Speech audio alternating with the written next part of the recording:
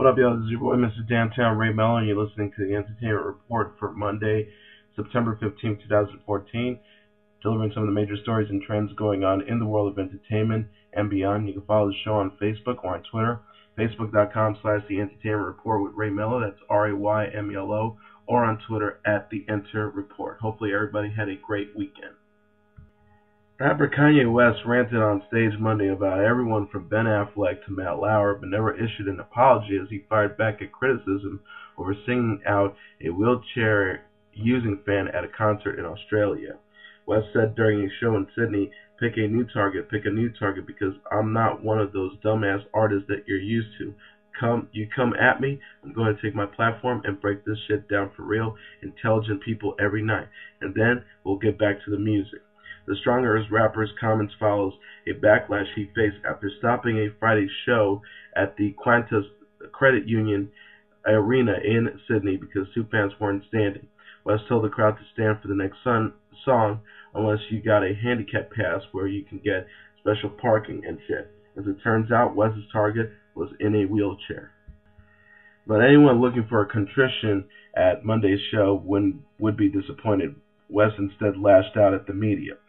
He said, since this is such big media press news and everything that obviously they tried to demonize me, it's like, well, welcome to today's news, ladies and gentlemen. We've got Americans getting killed on TV, kids getting killed every weekend in Chicago, unarmed people getting killed by police officers. I'm not going to make one of them Ben Affleck statements and shit. So, people on the Today Show, I'm not sure I keep up with the news, but if Michael Strahan is still at the Today Show, no. Good Morning America, Matt Lauer, the girls on The View, Whoopi Goldberg, Robin Roberts. If y'all run this, take a step back and look at this. I'm a married Christian man with a family, he added. At my concerts, I make sure everybody has a good as time as possible. So all this demonizing me ain't gonna work after a while. Singer Robin Thicke admitted that he was high on multiple substances during the creation of the smash hit Blurred Lines with T.I. and Pharrell. The singer made the admission during an April deposition taken as part of a lawsuit over the song. Asked whether he was in the studio with Blurred Lines co-writer Pharrell Williams when the rhythm track of the song was created, Thicke replied, to be honest, that's the only part where I was high on Vicodin and alcohol when I showed up at the studio. Relatives of the deceased singer Marvin Gaye filed suit against Thicke last year, claiming that Blurred Lines ripped off Gaye's 1977 classic, Got to Give It Up. The Gaye's lawsuit cites interviews that Thicke did with GQ and Billboard as evidence as he lifted the sound of Gaye's song for his own. In a GQ interview, Thicke is quoted as saying, Pharrell and I were in the studio and I told him that one of my favorite songs of all time was Marvin Gaye's Got to Give It Up. I was like, damn, we should make something like that, something with that groove. However, during the deposition, Thicke claimed that he had lied during the interview because he was jealous of Williams, who Thicke claims wrote the lion's share of Blurred Lines. He said, after making an album that I wrote and produced myself, the biggest hit of my career was written and produced by somebody else, and I was jealous and I wanted some of the credit, Thicke said in the deposition. Adam Lambert will return to the house that built him when he steps in for Keith Urban as the judge for the American Idol New York auditions. Urban is currently with his wife Nicole Kidman, grieving the loss of her father last week. The show broke the news via its Twitter account, writing, Adam Lambert will be serving as a guest judge at the New York auditions. Our thoughts are with Keith and his family during this difficult time. Lambert took second place during Season 8. He came back during Season 13 as a guest mentor alongside Chris Daugherty from Season 5. Both men represent artists who failed to win American Idol and still went on to great success in the entertainment industry. Daugherty came in fourth during his season. Auditions will be held at the Barclays Center in Brooklyn on Wednesday. Season 14 of American Idol returns to Fox in early 2015. After banking some pretty terrible television ratings, the Miss America pageant still inspired a lot of social chatter. The pageant topped the Nielsen Twitter TV ratings this week. At 9 p.m. on Sunday, the pageant received a 1.5 out of 4 in the advertisers' coveted 18 to 49 demographic, down 25% from last year, and 6.7 million viewers, according to traditional Nielsen ratings. That means it dipped 1/10 of a ratings point to its lowest demo number in the 4 years that it had been on broadcast TV. In contrast, the pageant netted 304,000 events-related tweets that were seen by a unique audience of 4.3 million people. That was more than last week's presidential address and Tuesday's premiere of FX's Sons of Anarchy. Comedian Bill Maher provided laughs and big numbers for HBO. The special Bill Maher Live from D.C. drew 1.1 million viewers with its premiere, which aired at 10 p.m. on Friday. That was enough to make it the most watched comedy special premiere since December 2006-2009, when Robin Williams' Weapons of Self-Destruction racked up 1.9 million total viewers. Between its initial airing and the second play, Live from D.C., totaled 1.6 million total viewers. The special, which was directed and produced by Troy Miller via his Dakota Pictures production company, was preceded by the return of Real Time with Bill Maher at 9, which pulled in 1.1 million viewers, with its initial airing 1.8 million across two airings, marking a 22% boost over the show's last airing on August 1st. Barbra Streisand is one of the most revered entertainers of the modern era, so it perhaps made sense that she completely took over The Tonight Show on Monday during her first guest appearance in late night in more than 50 years, even if it wasn't her idea. Streisand herself admitted that she doesn't remember all of the shows she's been on and took delight in a picture Jimmy Fallon produced of her on Johnny Carson's Tonight Show when she was a teen. He said she had to look at it from behind the desk, though, because Fallon insisted she sits there. He said, "This is the first time in over 50 years you're here. I think you should sit behind the desk. Let's be honest, you'll never come back here." And she stayed there throughout the show, except during her two performances. She kicked off her night with the melody of some of the duets that she's performed on her new album Partners, available Tuesday. But as Elvis Presley, Blake Shelton, and Michael Bublé weren't on hand for their parts, Fallon ably stepped in. He admitted the EGOT winner, a nickname for the exclusive group of only 12 people who have won an Emmy, Grammy, Oscar, and a Tony Award, that he was actually worried about her coming onto the show. According to Fallon, if there was one person on the planet who earned the right to be a diva, it was Barbra Streisand. He said he told her candidly, marveling at how charming and down to earth she was, "I was afraid that you were going to be more of a nightmare." She said that she's, quote, quite ordinary and that she and her husband James Brolin live a simple life. She says, "We don't really like the big-time stardom thing, so we stay home most of the time." Streisand also wrote, "That's why I'm going to write a book, because I swear to God these myths are so far-fetched." She opened and closed her appearance on the show with songs, saying farewell with a solo version of Come Rain or Come Shine from her album. The 72-year-old legend was on her game vocally, and more than game for dealing with Fallon's giddy schoolboy shtick. She asked him after the duet, "Do you really want to be a singer? I wouldn't give up my night job." She quickly clarified that she was teasing him and that she was actually impressed with his musical abilities. She and her husband are apparently avid viewers of Fallon's Tonight Show, so at least there was a mutual adoration party. Emotions ran high as Beyonce and Jay-Z ended their On the Run stadium tour Saturday night in Paris, a city where a lot of personal meaning has for the couple. Jay-Z told the audience, "We love Paris. It's special to us because we got engaged here, and this is where Baby Blue was conceived." The couple married in 2008, and their daughter Blue Ivy is now 2. On stage, the superstar performers also praised one another. A teary-eyed Beyonce, 33, told her husband, who's 44, "I'm your biggest fan and I love you." Jay-Z responded, "Greatest entertainer in the world. I love her. She's my wife." The tour's final concert mirrored last month's MTV Video Music Awards, when a teary Beyonce was joined on stage by Jay-Z and Blue Ivy, and numerous rumors surrounded their marriage. One recent rumor is that the couple is expecting their second child. May have been put to rest Saturday when Jay-Z and Beyonce were spotted drinking champagne backstage after the show. The couple released a short film earlier today for fans who can't wait for the footage from the Paris concert when it airs on the HBO special September 20th. Beyonce and Jay-Z Bang Bang Part 1 is a part of a trilogy of short films that appeared throughout their 2.5-month-long tour.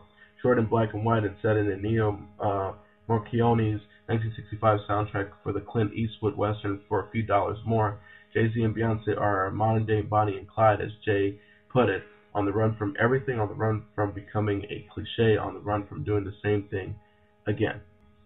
Controversy has hit the Netflix series Orange is the New Black. Writer Lauren Morelli has broken up with her husband and since begun dating Samira Wiley, the actress who plays Posey on the show. According to Morelli, it was writing scenes for Piper and Alex that gave her clarity on her own sexuality. She wrote in an essay for Mick, I found a mouthpiece for my own desire and a glimmer of what my future could look like. And she also wrote, I realized I was gay in fall of 2012, one of my first days on the set. It wasn't so much one thing, but the sum of many small details, how uncomfortable I felt around a group of lesbians, or how I consider myself a, quote, non-very sexual person. When considered alone, these seemed like little quirks that made me me. Wanting to read a book instead of having sex is a perfectly reasonable preference to have, right?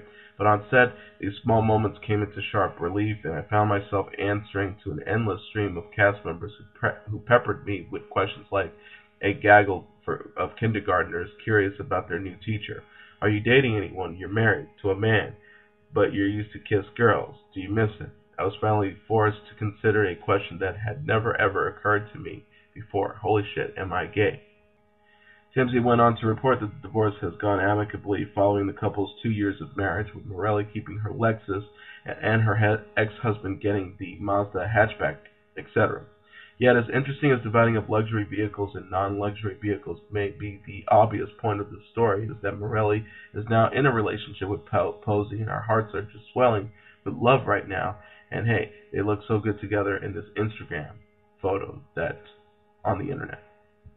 The Django Unchained actress who claimed she was harassed and hurt by cops after making out with her boyfriend was actually having sex in her car, according to witnesses, then went on a rant with cops, accusing them of racism and not knowing who she was, according to police audio obtained by TMZ. Danielle Watts had just left CBS Studios in the San Fernando Valley around 2 p.m. Thursday. She says she was making out with her boyfriend, but TMZ has learned witnesses from the nearby Art Directors Guild office building told cops they were watching her and her boyfriend having full-on sex in the passenger seat with the doors open. The witnesses said the guy was sitting in the seat, she was straddling him, and it was for everyone to see. One witness told cops they cleaned themselves up afterwards with a tissue. TMZ obtained police audio of the incident. Watts instantly played the race card when Sergeant Jim Parker asked for her ID. She quickly moved from the race card to the fame card, then stormed off, refusing to show her ID. While Watts was gone, Sergeant Parker had a very cordial conversation with her boyfriend, Brian. She was apprehended by another cop in a short distance away and brought back, and things got nuclear. Some of her choice words, I think I'd like to identify you to my publicist. I serve freedom and love. You guys deserve detainment. That's cool. I hope when you're fucking your spouses, you really feel alive. TMZ told she plans to file a complaint with the LAPD and has hired a lawyer. Minnesota Vikings star Adrian Peterson is under investigation for a second child abuse case involving one of his other children. This new investigation involves an incident that allegedly went down in June 2013, and the probe was launched after the 4-year-old boy went home to his mother with a scar on his forehead. The station says Adrian sent the mother a text message saying that the child hit his head on a car seat, but when the mother questioned him further, Peterson eventually admitted hitting the child. The mother reported the incident to Child Protective Services, but no charges were ever filed against Peterson. Now, sources close to the investigation told TMZ the reason the case went nowhere is because Adrian did not strike the boy in the forehead, but instead the child accidentally hit his head on the car seat while Adrian was punishing him. TMZ also told the form of discipline was not impermissible. Under Texas law, parents are allowed to administer reasonable punishment. Peterson's attorney told TMZ as an adult witness backed him up, saying Adrian, quote, did nothing appropriate with his son. The woman under investigation for allegedly stalking Kris Jenner is telling the FBI to bring it on because her, quote, friend is the one who hacked Kris's phone. Christina Bankston had her room at the Four Seasons Hotel in Beverly Hills raided by the feds last week, but claims nothing on any of her electronics they confiscated could possibly implicate her. Now she's throwing a friend named Troy under the bus, claiming he used her computer to hack Kris's email, Twitter, and iCloud accounts over the course of several months. TMZ posted video of Christina on a Disneyland roller coaster a few days before the raid where she repeatedly screams, I love you, Kris. She sounds kind of obsessed, but Christina says it was just her being, quote, crazy. Iggy Azalea's lawyers are throwing the kitchen sink at a major porn company, now claiming Vivid will get its dirty corporate ass sued if it dares to market her alleged sex tape, because the name Iggy can only be used by Iggy. It seems the sex tape exists even though her lawyers deny it. Initially, they said it was a fabrication. Then it said if it does exist, she may have been a minor. The sex partner, Weapons rapper Hefe Wine, told TMZ Live Friday that there is indeed a tape, and she knew all about it and consented. And she says she was not a minor. And as a matter of fact, he says he met her when she was 18. Now, Iggy's lawyers have fired off a letter to Vivid obtained by TMZ in which they say the name Iggy is gold protected by U.S. trademark.